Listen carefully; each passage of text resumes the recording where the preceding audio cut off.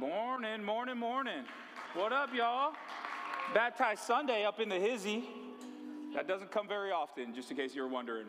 Hey, my name is Roy, one of the pastors here at City Light Bennington, where we multiply Jesus-centered, Spirit-led disciples, and Lord willing, one day, churches. Amen?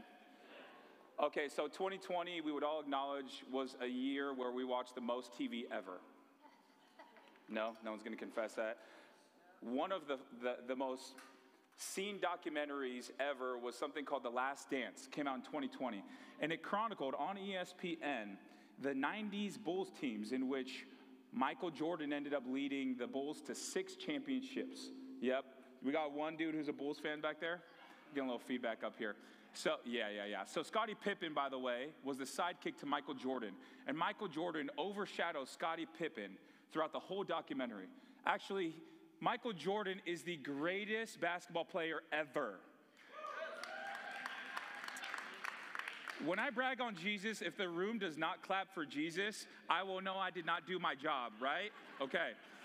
Scottie Pippen gets overshadowed, and in recent months, actually, he's came out publicly and said he's the most undervalued and underrated player in NBA history. Super humble of him. And it started to make me think, man, what else is underrated in our culture and undervalued? So I thought to myself, well, I'll start off with fast food joints. And this may be probably the harshest word I may give for some of y'all to receive this morning. But dare I say, I suggest that McDonald's is the most undervalued fast food restaurant in the nation. Okay? Nope. Okay, it's okay. There's grace there. I'm just saying, I can make an argument that I won't take time this morning to do. Okay, I started to think of actors. And you know who, in my opinion, is the most undervalued actor in American cinema? Not Tom Cruise, that's for sure. Nicolas Cage. Okay, I'm just saying. People, I don't think we give him as much credit. Have you seen Con Air? That's an anointed movie from the 90s. I'm just saying. But it had me then think on deeper levels, and now I'm getting more serious. You know, there are plenty of forms of companionship in our culture. And dare I say biblically, and by observation, the most undervalued form of companionship is marriage. The most undervalued, underrated, and underappreciated, and dare I say, disrespected ways of companionship the most is marriage. You know, throughout our culture, we've seen trends statistically that show and verify what I just said.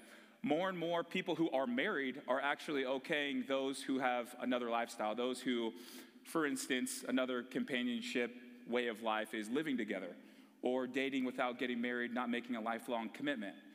You see, those are on the rise. And it's not only normal nowadays, but it's celebrated. It's just a part of our culture. And in this room, I know this is going to be a delicate subject because a lot of us, before we got married, lived together. Some of us right now are currently living together. Some of us have used sex to abuse, and some of us, if not majority of this room, have been manipulated, hurt, or have hurt someone else through sex, whether it be being married or not. And so I just want to say, you're not going to hear from me this morning or from this pulpit condemnation or shame. You won't hear in terms of shame, guilt, or condemnation that you need to repent and turn away from a lifestyle of having sex outside of marriage. No, that's actually not what I'm here for. You know, in Hebrews chapter 13, we actually have the writer end up saying, honor marriage. And so this morning, what we're going to do is honor marriage as God's design for creation. And that being the most satisfying companionship that a human being could ever experience is sex within marriage, a union, a covenant made between partners for a lifelong commitment. And so what I'm going to do this morning is I'm going to contrast by taking statistics and comparing marriages versus other forms, lesser forms of companionship. That way we'll be bought in that much more in honoring marriage. And no more buying into the lie, the culture lie, that marriage is just as equal or living together is just as equal to marriage. And secondly, I want to honor marriages from within the marriage.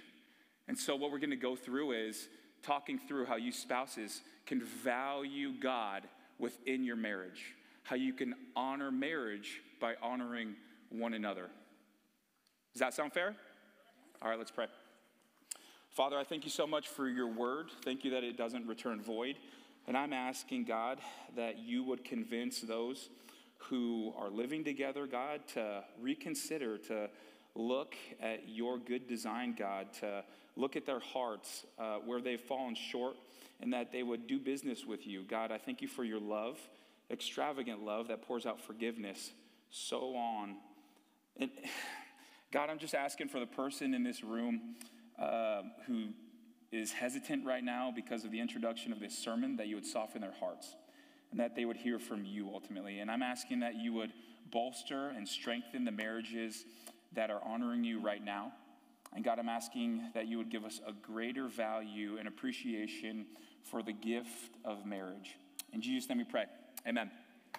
All right, friends, so we're going to be in Hebrews chapter 13, verse 4, and it says this: give honor to marriage and remain faithful to one another in marriage. The main purpose of marriage is companionship. That is the main purpose of marriage. In Genesis, we end up seeing the creation account, and after each and every day, God created, and then he said it was good. That's right. And then we see that awesome rhythm. God created and he said that it was good. And then when he finished his creation, he looks at Adam, the first man who was alone. And you know what he ends up saying? It's not good. And so the purpose of two sexes is actually companionship in marriage. Look with me, Genesis 2, verse 18. Then the Lord said, it's not good for the man to be alone. I will make a helper who is just right for him. And then we see shortly that there's no gap in between God creating woman and taking woman to Adam for them to end up having a companionship that is anything other than marriage and sex within marriage. I mean, those two are synonymous. It's like Eve is created and boom, straight into a marriage covenant with Adam. Look with me here. Genesis 2, verse 22. Then the Lord God made a woman from the rib, and he brought her to the man. This explains why a man leaves his father and mother and is joined to his wife, and the two are united into one. God created marriage as the ultimate form of companionship. The ultimate in comparison and contrast to any other type of relationship that you could have outside of marriage, whether it be living together, whether it be dating, non-committal, whatever, girlfriend for whatever, boyfriend for however, all of those forms pale in comparison to the satisfying design of marriage. If you don't believe me, then you can look at Pew statistics. I'm sorry I don't actually have the graphic for this, but you can put into Google research, Pew Research Institution, and then next you can put in cohabiting. And here, we're just going to use this poll in 2019 to end up that much more telling the truth, statistically from culture, that marriage is more indifferent than cohabiting. In 2019, approximately 10,000 people ended up getting surveyed, and they were made up of marrieds and couples who were cohabiting, and the statistics are fascinating. These are the three things that you end up learning. Married adults have higher levels of satisfaction in their relationship. Okay, this is what it looks like. 50% of marrieds reported their relationship was going great versus 41% for cohabitors. Now, the next one we learn is married couples have a higher level of trust that their partner or spouse won't cheat on them. Okay, 84% of marrieds reported that they trust their spouse to be faithful, 71% for cohabitors. The next thing that we learn is married adults have a higher trust in their significant other to make decisions that are based off of their best interest, their partner's best interest.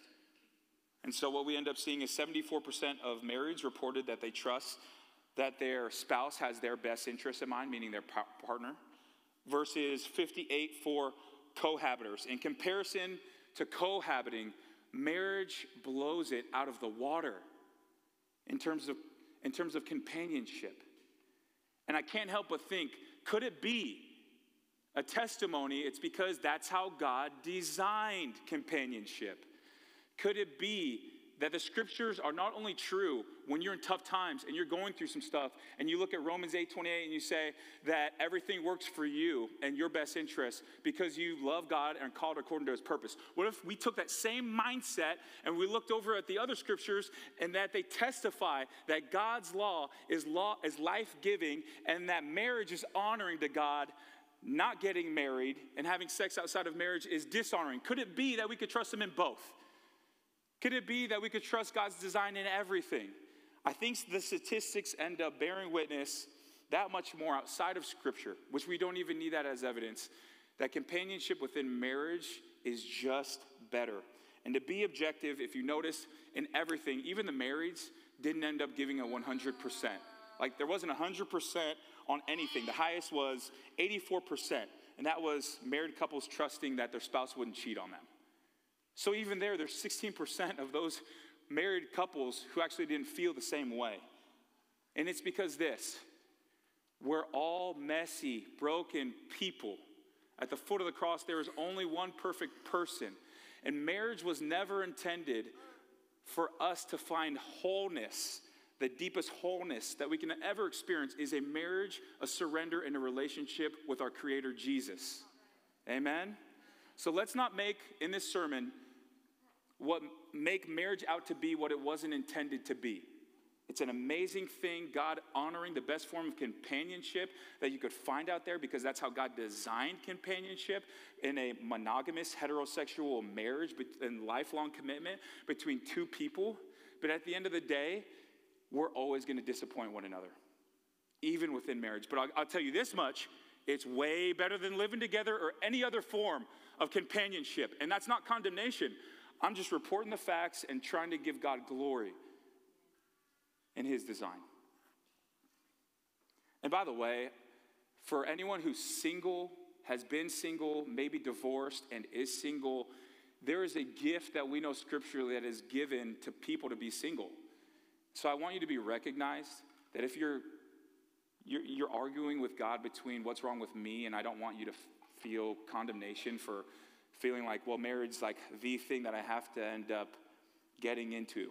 Well, God gifts certain people for seasons that may be long or short, and also for a lifelong celibacy.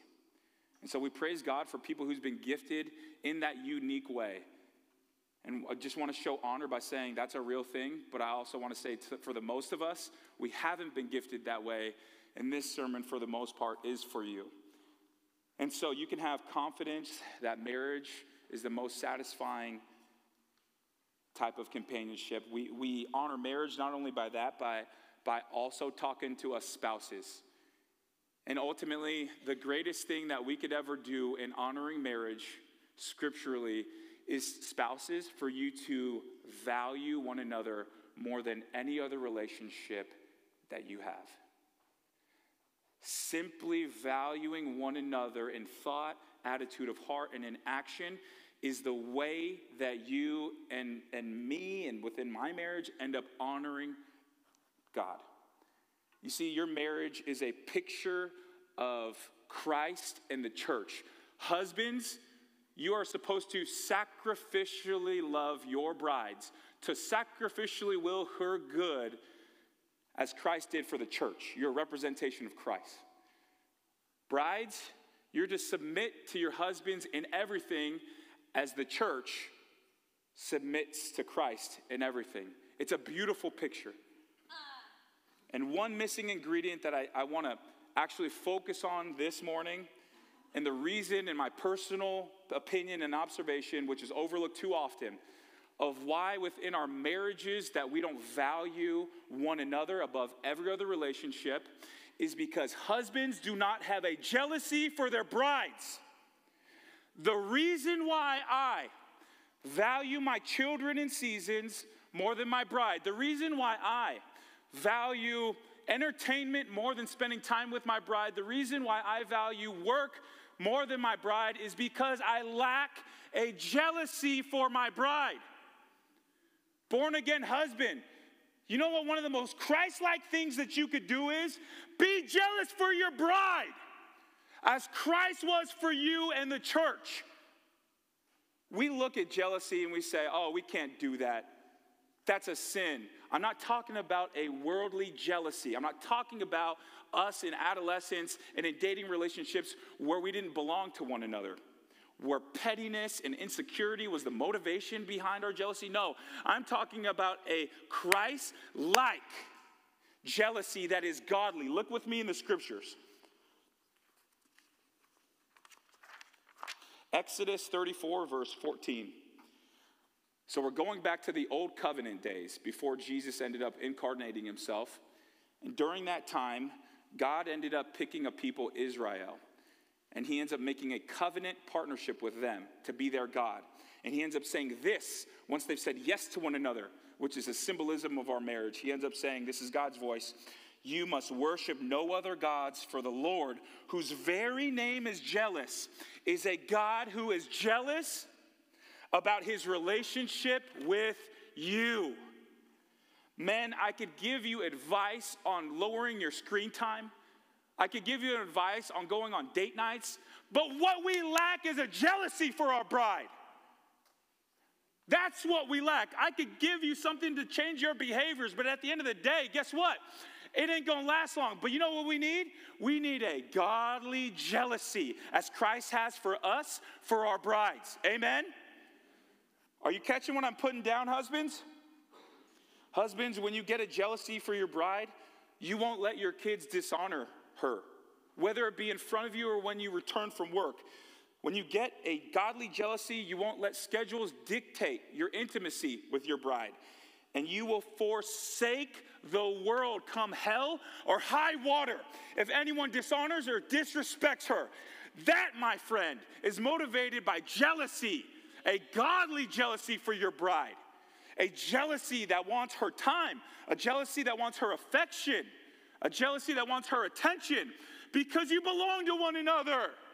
Don't let the culture end up telling you you don't got no spine. Have a jealousy for your bride, as Christ does for the church. There got to be a spirit-filled Christian up here in the here that could give an amen to that. I'm just saying. It starts with the husband. You get a jealousy for your bride, chain of command, and you just watch how your bride flourishes when you end up separating a kid who's disrespecting her in front of you. You end up seeing the tone and the temperature and the climate of your household when you end up taking a stand for your bride. Watch how that jealousy ends up manifesting itself into an amazing love and intimacy between you and your bride. Could you imagine, friends, if we had that type of jealousy with the husbands here at City Light Bennington? The amazing things that we could end up doing, the amazing permissions that husbands would end up getting to end up doing things that much. Could you imagine? Everyone wants this. Ladies, just so you know, us husbands, we want scriptures to be true about you speaking highly of us. And husbands, a jealousy for your bride, wanting her attention, time, and affections, and not letting anything come in between that, and rescheduling everything and prioritizing our brides is the pathway to get to the heart of things. Value marriage by putting your spouse above everything, by being jealous for your spouse. And the last way we end up valuing marriage is by remaining faithful. Look back with me in the scriptures. We'll pick it back up. Hebrews 13, verse 3. Give honor to marriage and remain faithful to one another in marriage. God will surely judge people who are immoral and those who commit adultery. I was never a faithful guy before I came to Christ and before I got married. I was always looking for, like, literally who was next in terms of objectifying while I was in relationships. And when I met the love of Christ when I was a freshman down at UNL, he changed me from the inside out. And by the way, if you ever want to read the scriptures after you get born again, it's a fascinating thing. I ended up reading in the Old Covenant in the book of Hosea. And you end up seeing that God ends up telling this man, Hosea, to end up going and pursuing an adulterous bride, Gomer. Gomer was his bride, and she was willingly leaving and sleeping with other men and selling herself to prostitution while she was married to Hosea. And do you know what God ended up telling Hosea? He said, go after her. Go after her. And he does. And the whole lesson is that Hosea's pursuit of an unfaithful, adulterous bride is the way that God pursued his people Israel, just like us, who have worshiped other gods, who have cheated on God, and who have been adulterous towards God. We see a faithful God in the book of Hosea, represented through Hosea's obedience, despite our adultery. And Hosea's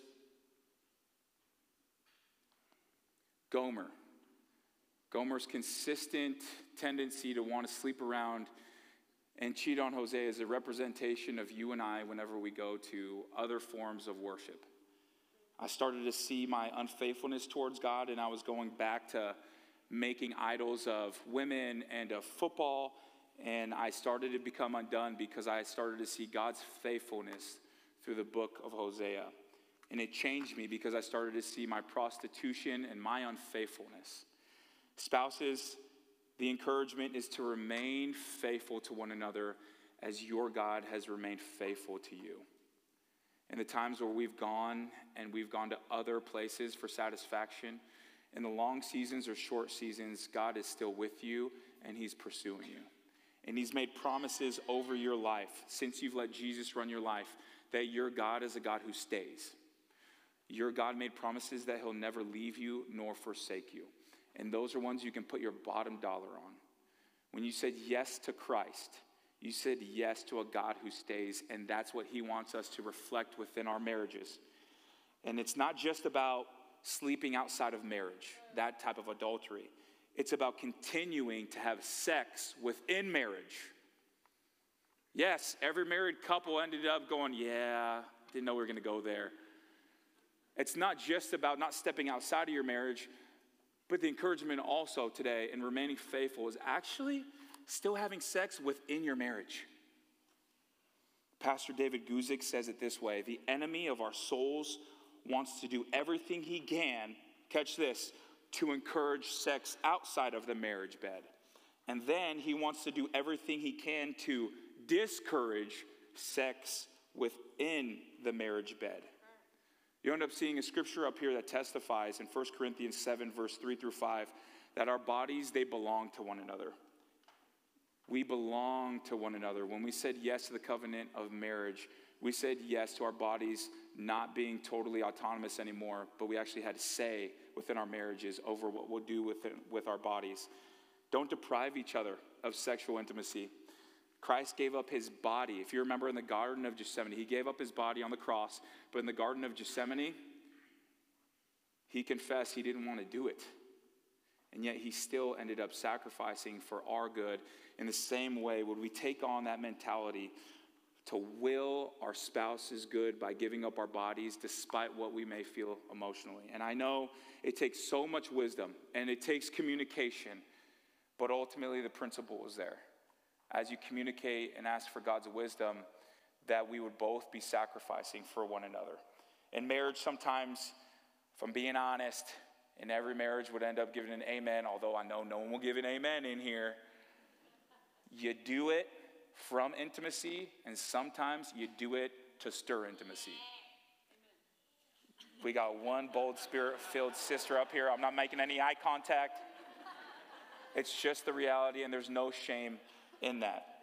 Hebrews 13 verse 4 is the last thing that we're going to touch on, and we can't avoid it because it's literally connected to the message of this verse of valuing marriage, and it is a heavy warning about stepping out of your marriage and committing adultery. Hebrews 13 verse 4, God will surely judge people who are immoral and those who commit adultery.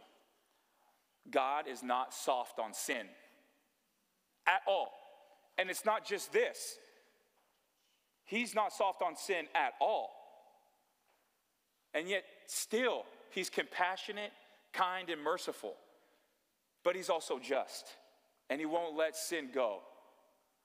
He's going to judge people who've had sex outside of marriage, outside of a monogamous, heterosexual marriage. And it's all with an understanding that God understands that sex is an amazing gift from God. Biblically speaking, it's meant to literally strengthen our bonds within our marriage. It's for us to be fully trusting in one another, fully seen, fully loved, fully known, without the fear of fully being left behind by our spouse. This physical, emotional, and spiritual ecstasy, it's actually pointing towards something. And that's the day when you pass on, you will be face to face with your Creator. And there will be an ecstasy then, and an ecstasy in the new heaven and the new earth that is inexplicable.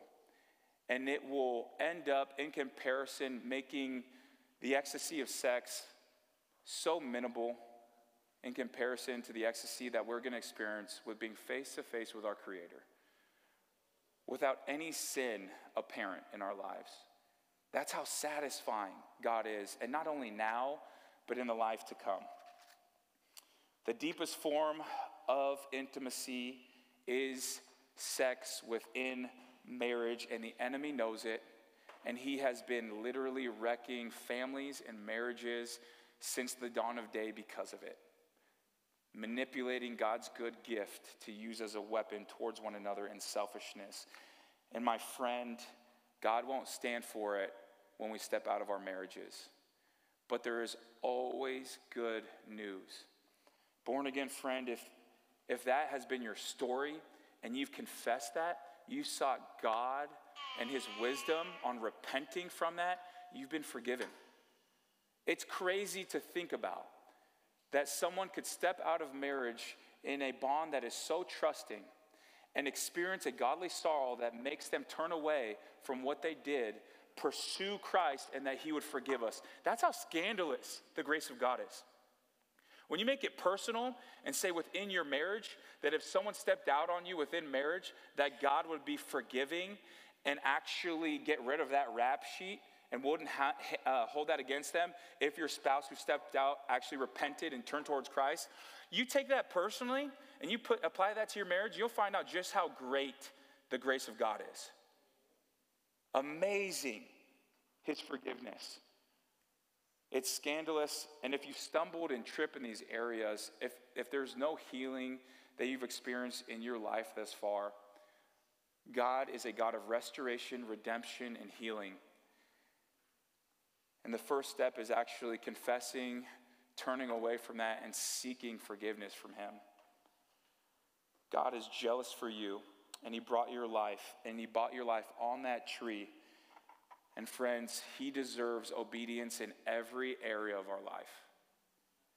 And so my friend who's not letting Jesus run your life, what's more satisfying than marriage, by far, is an actual relationship and union with Christ.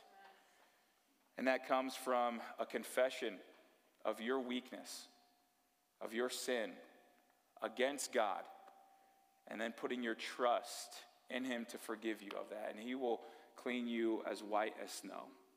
And your past will be forgiven. And you'll experience a new life and a freedom and a buoyancy to your soul of joy that you've never experienced ever before.